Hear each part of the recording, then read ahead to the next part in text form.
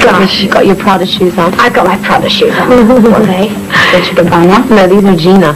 Gina? Yeah. Sorry. Right. How are you? I mean, it's such a great honour. Thank you.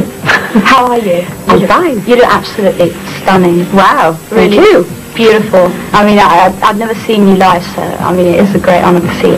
And first of all, I need to tell you that I grew up in a small town called Albergazio in Italy. There was only a lake, a mountain, one road, on the borders of Switzerland, so you can imagine that's a pretty boring place. And with your image on my wall. Really? I grew up with your face on my wall, so I'm so thrilled to have you here. Oh, thank you. That's very flattering. But anyway, I know you don't have much time, so I want to get down to the nitty-gritty. Yeah. So, can we talk about your film? Could you tell the viewers what it's about? It's a love story, and it's about an unconventional family. It's about best friends that decide to have a child together, and everything that goes right and wrong with the situation. And it's really true, and sometimes it's funny and sometimes it's sad. Okay, we interviewed also Rupert Everett, so we're going to go and see him now. I'm just going to talk in Italian for the Italian viewers. Quindi ci vediamo Rupert Everett e siamo andati dietro al consiglio di Next Best Film e poi torniamo qui sempre con Madonna. You starred in this film, and you've probably received so many scripts. I mean, you must be receiving loads and loads and loads. Yeah.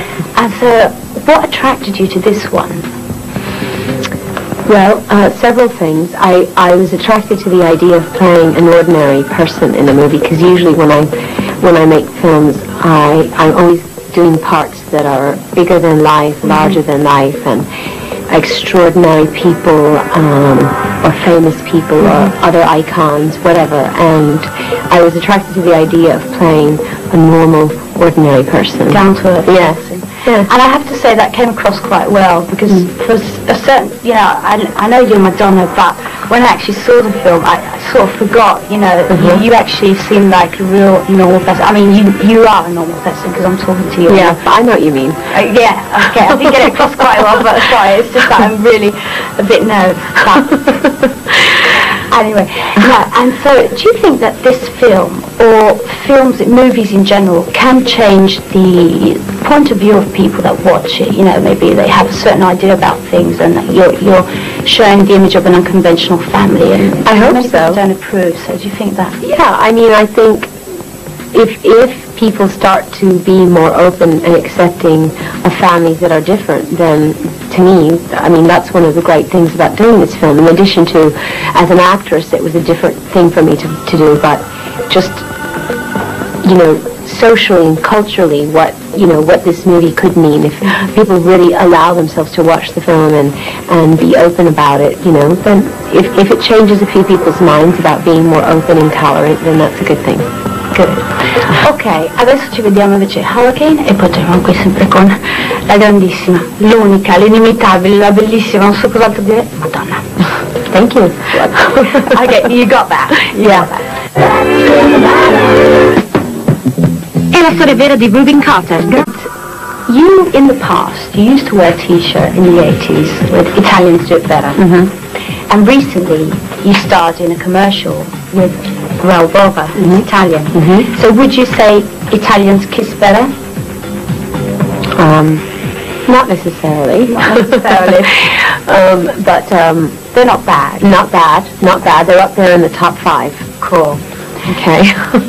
Right. No, because another thing, when I spoke with him, and he said that he was so nervous. And Raul. And he kept doing the to check his breath. Oh, he did. I never saw that. Yeah, he didn't have bad breath. He did have bad breath. No, he didn't. And do you ever do it sometimes when you do loads of kissing and stuff like that? No. Ok, ci fermiamo e torniamo tra pochissimo.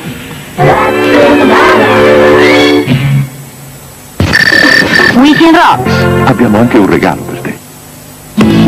Robert viene a vivere da me. Cresceremo il bambino insieme. Rupert Everett. Tu sei l'unica donna al mondo che io vorrei essere. Madonna. Perché non dormi in camera di mamma? Sai che c'è di nuovo? Jumpy. Internet a modo mio. MTV presenta. we're back. And another thing is, you starred with Rupert in the film, and he's one of your greatest friends. And how was it working with him? It was great. He's really easygoing on the set, and he's naturally funny. And it never felt, when we were A little Bean-Bean-ash. when we had to do crime scenes, he was really supportive of me, and when we did funny scenes, it never felt like we were working, and I learned a lot from him as an actress. Ok. Adesso ci vediamo invece a $1 Million Hotel e poi torniamo sempre qui.